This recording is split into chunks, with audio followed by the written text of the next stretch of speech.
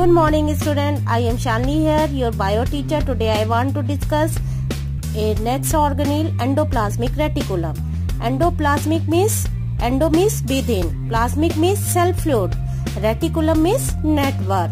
Endoplasmic reticulum is present in both animal and plant cell.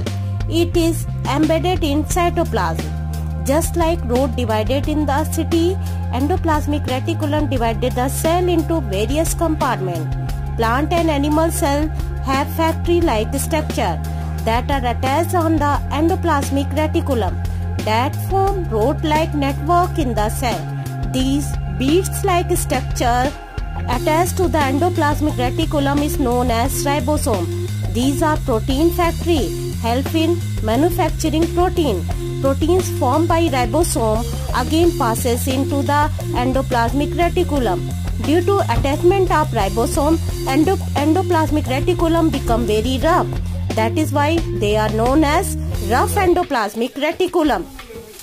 These rough endoplasmic reticulum are moves towards nucleus, but some endoplasmic reticulum have smooth surface and away from nucleus. What is the function of endoplasmic reticulum? It forms passes which all molecules can pass.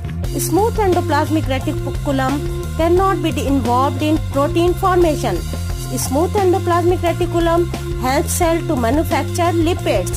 What are lipids? A kind of fat.